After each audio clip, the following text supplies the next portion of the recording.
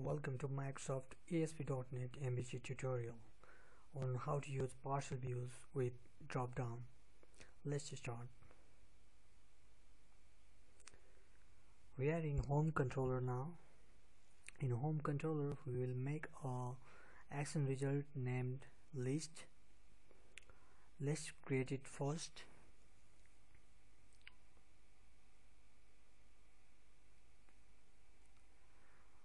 We'll create our action result with name list.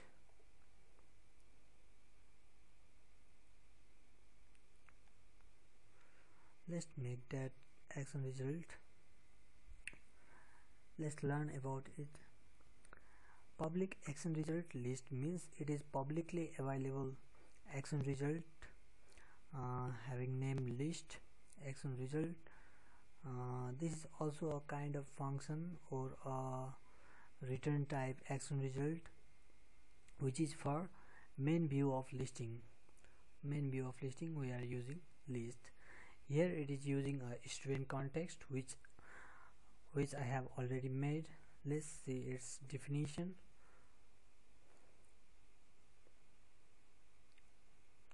In definition of student context, we have a DB set of students and I have a student class. Let's see its definition.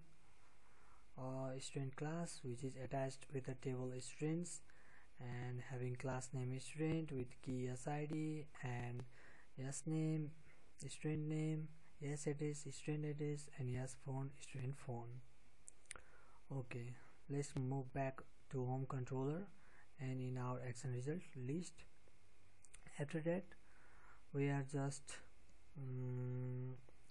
passing a view. We are just passing view. At this stage, let's omit it. We don't need it now. We need it in our partial view. Okay, now let's make a view of list. Add a view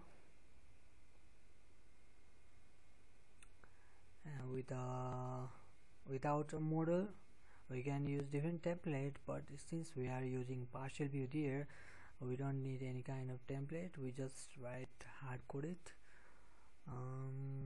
Let's create it as main page, not partial view. In next, we will use partial view.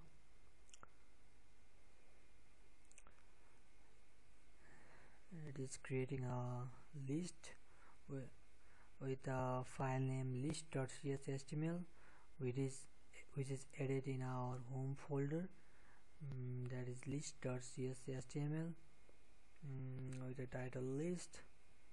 Now let's put some little more code here.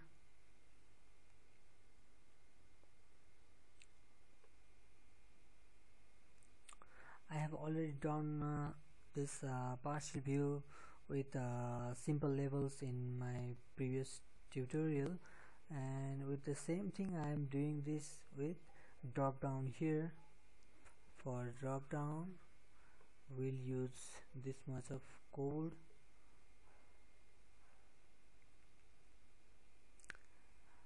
I will describe it here.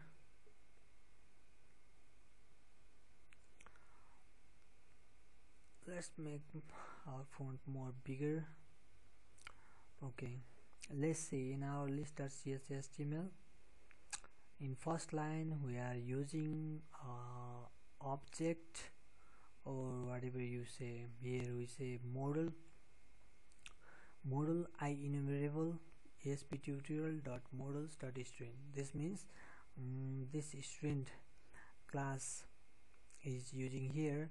The row of students are used here. That is for listing. We must use IEnumerable. That is for number of rows.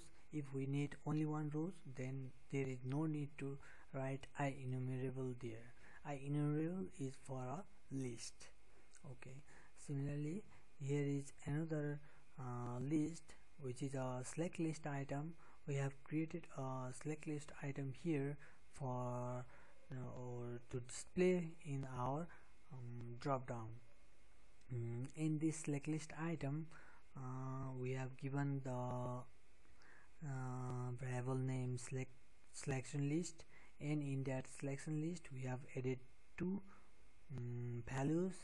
They are in text it seems to be top 5 student, and in value it contains value of 5, and it is selected, defaultly selected. Top 5 students get default selected. If we write selected equals to true, we can write this selected equals to true in second line also if we wish to show top 10 students as a selected value. Okay, we have two values, that is top 5 students and top 10 students with value 5 and 10 with a displaying text top 5 student and top 10 students. Okay, let's see it once more time. Okay, and finally we have used that selection list in our drop down list, which will make a select element in HTML, that is with a simple name. Selection list just give some text here in first parameter, and in second parameter use the variable selection list, and in third use a text which will be displayed if there is not default selected value. Here is default selected value as top 5 students, therefore no need to use it, or you can let it be, it will not hamper. And finally we have HTML attributes with ID drop down, that is we have used this ID as drop down for our on change event, so we know that drop down is changed, that is selection is changed. For selection change event we have used this ID is drop down. You can use any name, I have used drop down. Okay, now let's make another action result in our home controller. Let's make that action result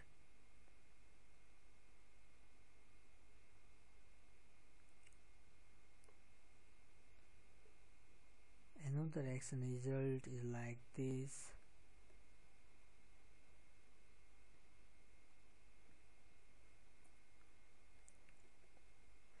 And in another action result I have given the action result name is underscore list with a parameter int id. Id is of type integer and it is used for partial view. To return a partial view we have used this action result. Since underscore is not necessary, you can write underscore for partial views action result, but it is not compulsory to do it. It is just convention or a pattern you can say, but you can use simply other name also. It is not necessary to put underscore list. Okay, now in next line we have a student context db equals to new student context. This student context connects us to our database table which has a student list. Okay, and in next we have a variable student list which keep the students list. This db connects with this student context db and gets the students table and takes some rows, that is the number of rows we have passed here in id. If we pass 5 as id, it will return 5 number of rows of students. Okay, in next line we have returned a partial view with object student list.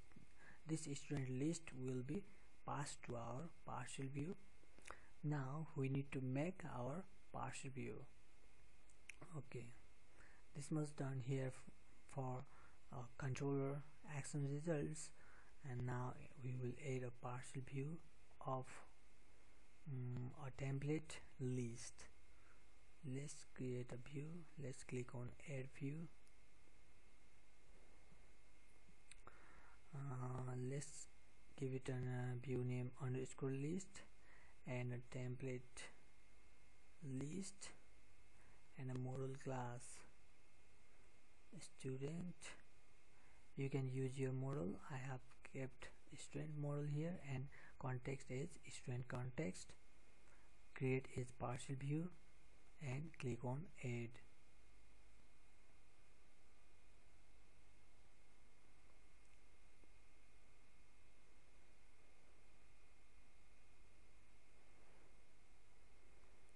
We have created our partial view, which has used IEnumerable in first line. IEnumerable is used for list. We are not dealing with create view, create new. It is just displayed when we use scaffolding in list, so it will be easy to create. Okay, there is a table with display name for, and finally we have used for each. Similarly, some links with edit, detail and delete. We are dealing with partial view, not any other thing here, so this much is okay. Now since we are using partial view, we are dealing with our drop down.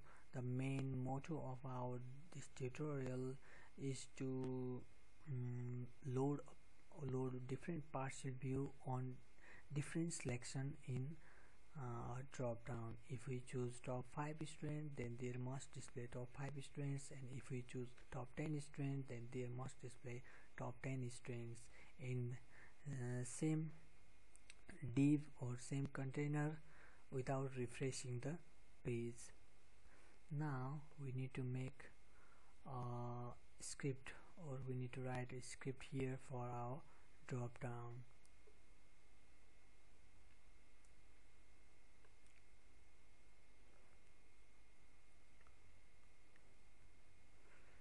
Let's add a script.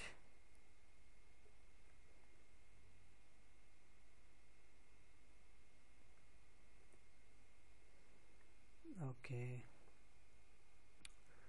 here in our script we have used dropdown dot change event, dropdown dot change, so that our dropdown, when we select some value in dropdown, this function will execute, or this function get triggered.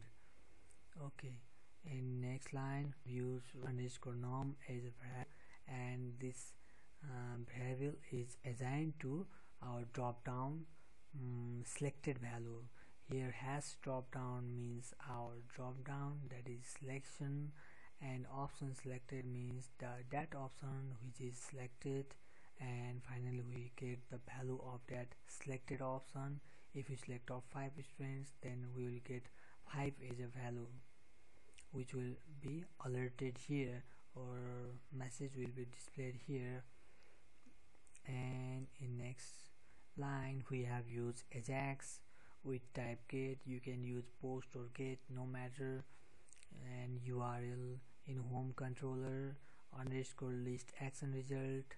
Similarly, we have sent data, that is ID equals to rows number is get we get from here, and ID means the parameter used in our controller action list, that is this ID. Okay, and in if all thing goes right, then we will go to success function, and in that success function we will get the partial view data in this data variable, and finally we put that data in student underscore list underscore container, which is a div ID. We have this div ID here. Let's make that div ID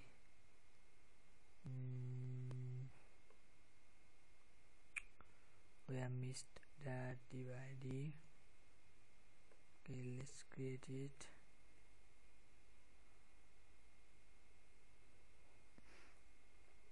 We'll put that partial view result in this student underscore list underscore container div. Okay, and in error function we will alert something went wrong in controller. Now this much code must do our job. Okay, let's check it out.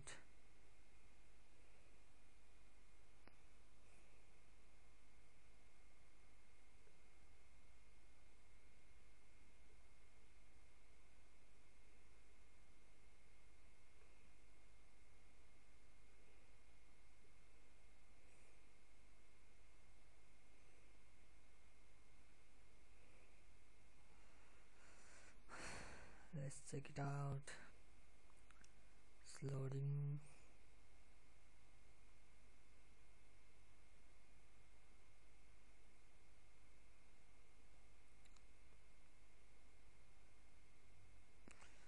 Simply in our controller we have two action result, one for simple display and another is for partial view.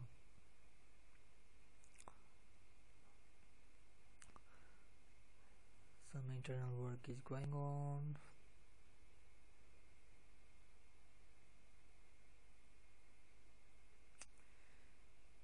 It takes little time.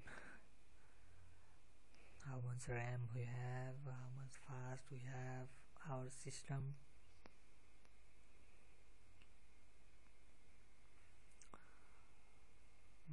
Let's see again our list.chtml. We have list.chtml as follows: model enumerable with a student class, similarly selection list with name selection list, a default selected value of top 5 students, and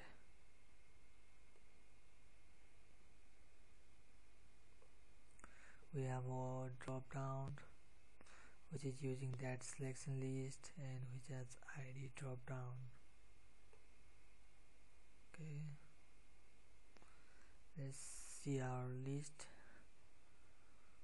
Home controller list, and in that list.chtml we have this html, and when we select top 5 or top 10 students, then this list of students will display here must be changed to the partial view data that will be returned, that is top 5 students or top 10 students.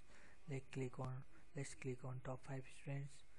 When we click on top 5 students, it must display the top 5 students rows, but here is not displaying. Oh, it is displaying. That is on change event. It is fired on change event. You have noticed that number of rows to show 10. Okay. Oh, here is displaying 10 number of rows for a student, and if we select top 5 students, again showing number of rows to show 5. This is shown because I have used alert message box there. You can remove it if all thing goes right. Okay, now top 5 students, again top 10 students, top 10 students, and again top 5 students, top 5 students. Without refreshing the page, we have used partial view in according with our drop down. In this way we can use partial view in ASP.NET MVC with Ajax and Jquery with drop down. Thank you for watching.